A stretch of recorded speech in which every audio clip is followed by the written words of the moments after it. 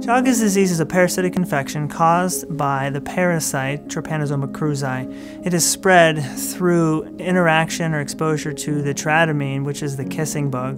The tryptamine bug is known as the kissing bug here in North America because it will take a blood meal typically while you're sleeping, and the bug will find its way to you while you're sleeping and bite you on your face.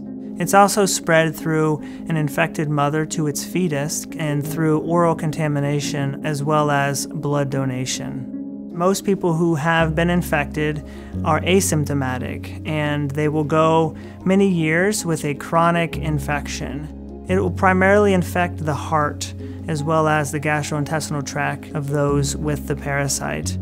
One of the important elements of this project is that we'll be screening people in the field with a single drop of blood. And with this single drop of blood, we can assess and give them the results of the screening test within 20 minutes. And so it is important that we recognize in low resource settings that we have access to rapid testing that can screen at-risk populations, and we can give them an answer whether or not they need further testing.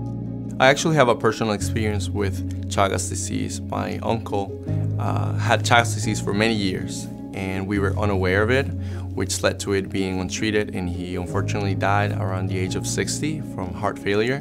Growing up in a community with lack of resources and healthcare, it grew up a lot of anxiety for Chagas disease as well as other tropical diseases, and having the opportunity to work with this study and further dive into what Chagas disease is allows me to bring a lot of information and peace to those family members and communities there who are unaware and fearful of having to deal with Chagas.